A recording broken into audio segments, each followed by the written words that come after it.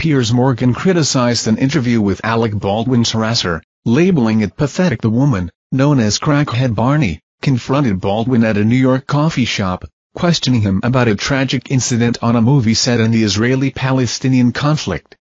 Appearing on Piers Morgan's show, she wore a neck brace, bandage, bikini bottoms, and a crop top, engaging in a bizarre interview demanding him to say "Free Palestine." Despite Morgan's attempts to address her questions, she continued to interrupt, eventually showcasing her injuries and accusing Morgan of maiming her via satellite. Morgan expressed bewilderment at the encounter, describing it as pathetic and struggling to make sense of her behavior.